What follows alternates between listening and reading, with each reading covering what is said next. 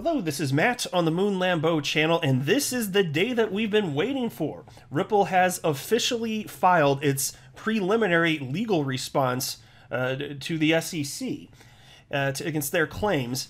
And the legal document itself, I admittedly have not read yet. It's 93 pages, but that's okay for the purpose of this video because Stu Alderodi, who is a Ripple employee, he has written up a summary, effectively, of what's in there. So I'll have a more thorough breakdown, I'm sure, at some point. But I just wanted to get the word out because this was announced, this blog, by Stuart Alderodi just about a half hour ago, 11:52 a.m. my time. This is Central Standard Time. I'm in the Midwest in the United States.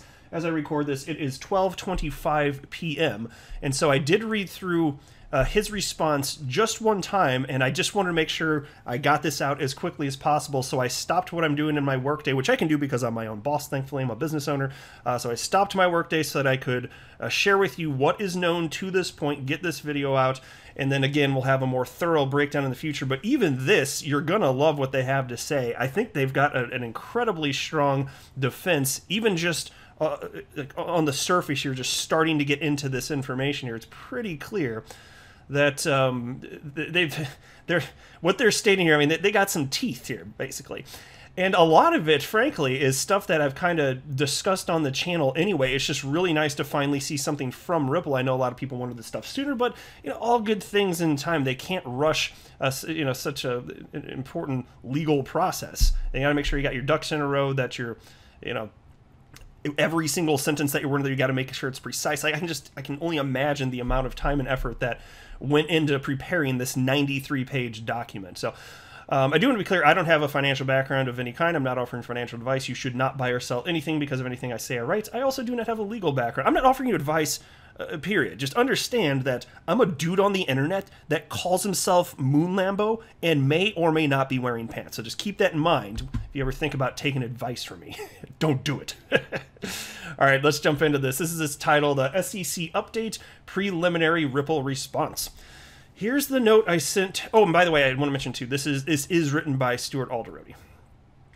Here's the note I sent to Ripple employees today regarding Ripple's preliminary legal response to the SEC's complaint. Hi, Ripple team. Since the SEC filed its complaint at the end of December, its side of the story has been the only one shared publicly.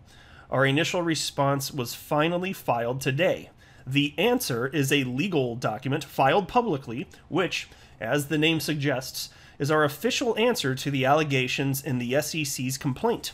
Although it does not fully outline our strategy, more to come as it plays out in court, it's our first opportunity to start to set the record straight. Although the legal process is slow, we are working to get this resolved as quickly as possible to bring clarity to the broader market. Moving quickly is important, as you know.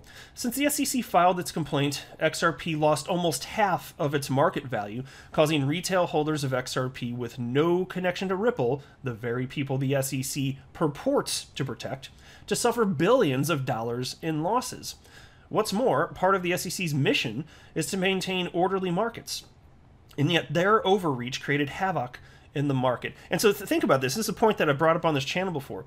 So there's a claim, $1.3 billion sales of unregistered securities between Ripple and Brad Garlinghouse and Chris Larsen. They caused many billions beyond, I don't recall the numbers off the top of my head. I don't know if it was over 10 billion, but whatever it is, certainly the market cap crashed or decreased by well over that as the price of XRP came down. And so they cause substantially more harm. It's like, that's why I'd ask, do you feel that you're protected by these SEC actions? Because I don't. I feel like the SEC is attacking XRP holders. If anything, this is not healthy. This is not good.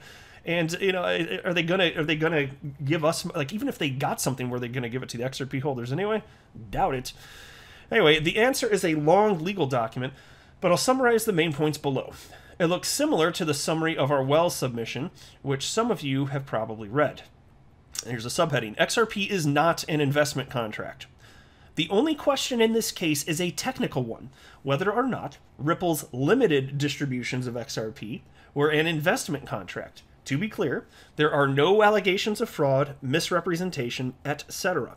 While we've seen some Twitter commentators suggest this is a non-fraud/fraud case, a first-year law student can tell you that there is no such thing.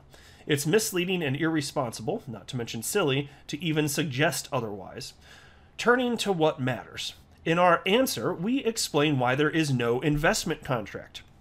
Number 1, XRP is a virtual currency and thus outside the SEC's jurisdiction.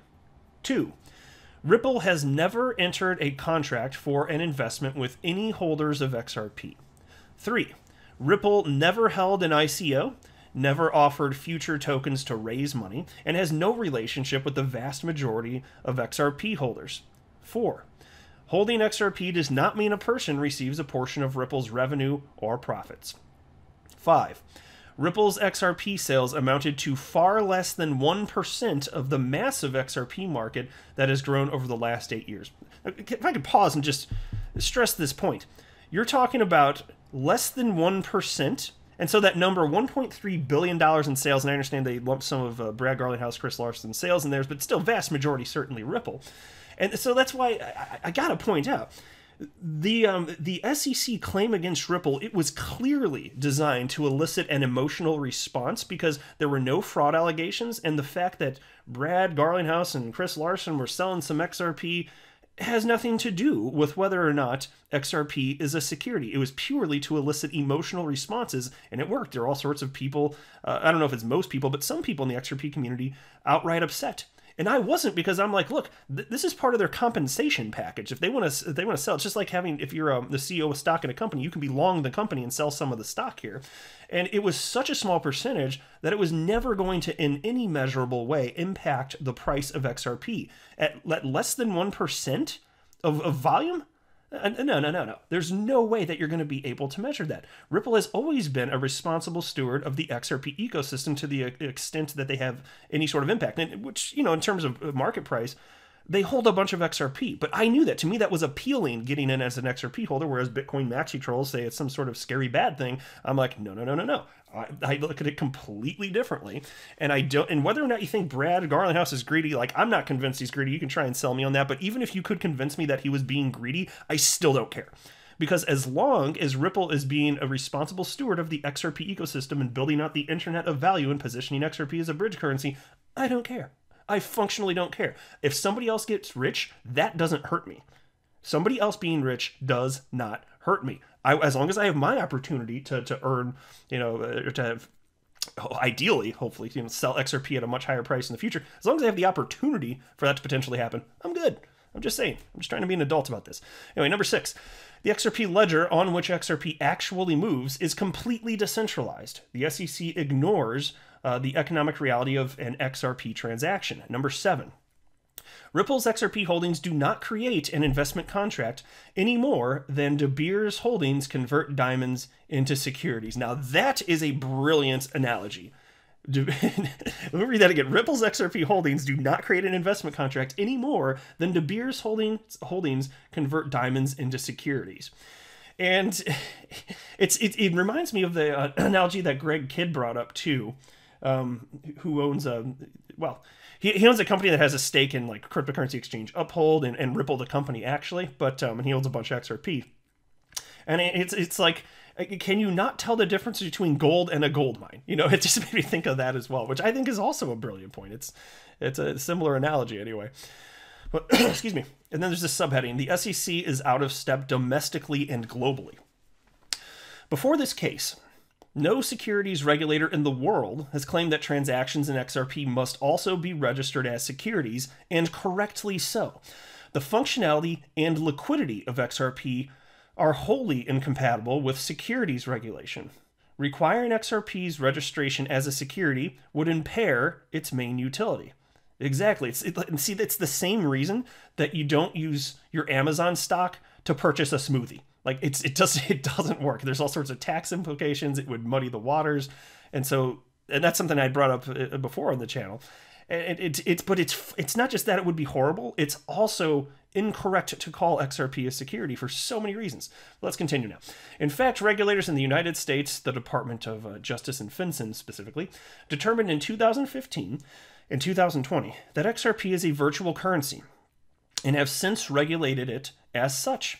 Basically, on its way out, the Trump administration sought to undo the determination that XRP was a virtual currency made during the Obama administration. Globally, the same is true of regulators.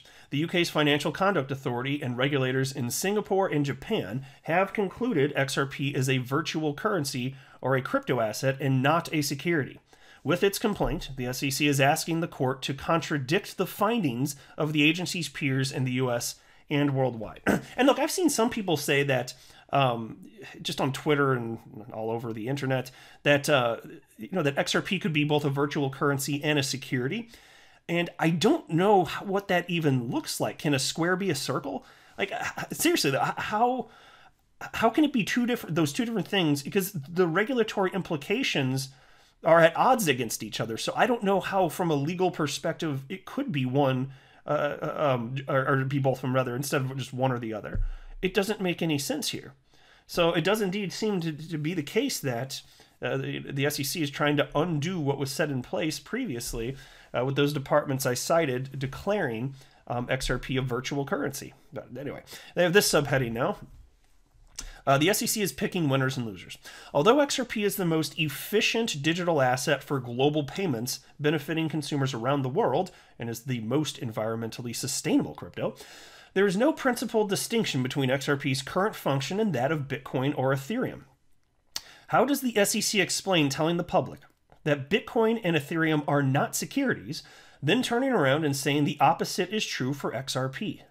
What's particularly interesting here, by the way, actually I want to stop right there. I'm so glad they pointed that out, because I've been saying that on the channel as well. It's like, how could they then not go after Ethereum? Because they happen to have verbally stated, it's a non-binding statement, but somebody from the SEC did verbally state that Ethereum, they don't view it as a security. It's not binding, so they could go after Ethereum too, which would be scary for Ethereum holders if this doesn't go well for Ripple and XRP.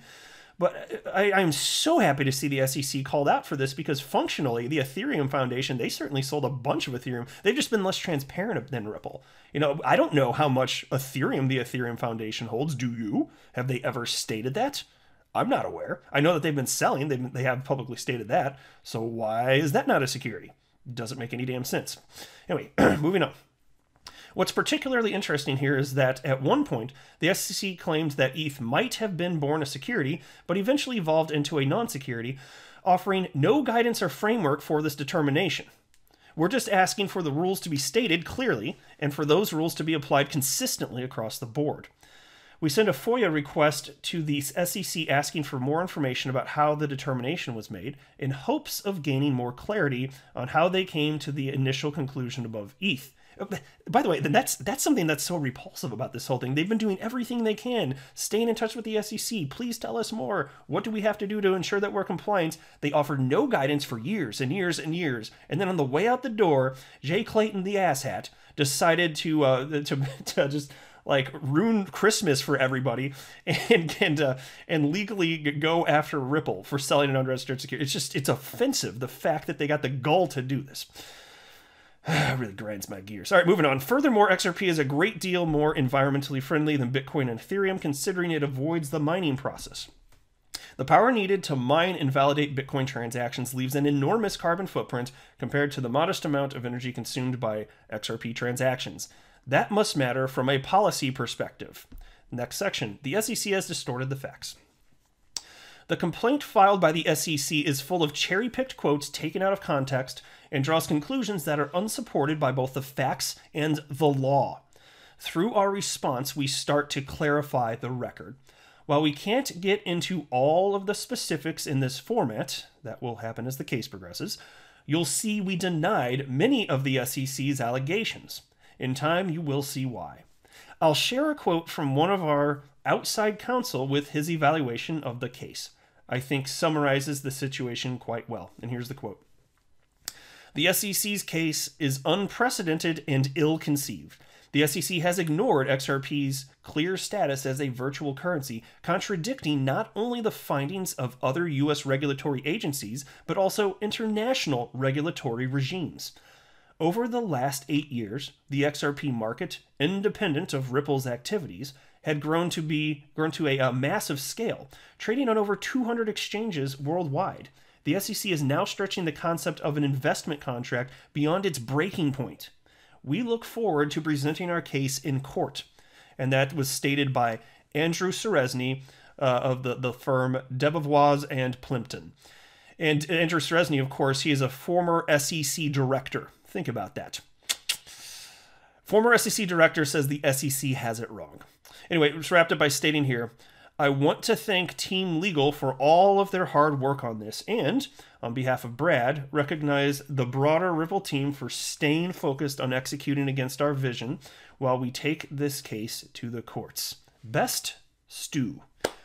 Well worded, Stu. Fantastic. It's so great to hear this. And so I'm going to get this video up, but I can't wait to, when I have a little bit of time later today, start to dig into this 93-page document, especially since he stated that they are denying all sorts of allegations that were in there. And so that's what we were waiting. Like, understand, the SEC making allegations against Ripple doesn't mean that they're guilty of them. It doesn't mean it's reality. And so finally, Ripple has a chance to shoot back a bit, and I can't wait to dig through this massive document and find out what aspects of the SEC claims they are denying to be true. That's going to be fascinating. So there's going to be a lot to break down in the coming days and weeks, but interesting, is it not? So I continue to remain confident that, bad law will not pass as a result of this. I'm just going to remain confident. I think that Ripple's on the right side of this thing.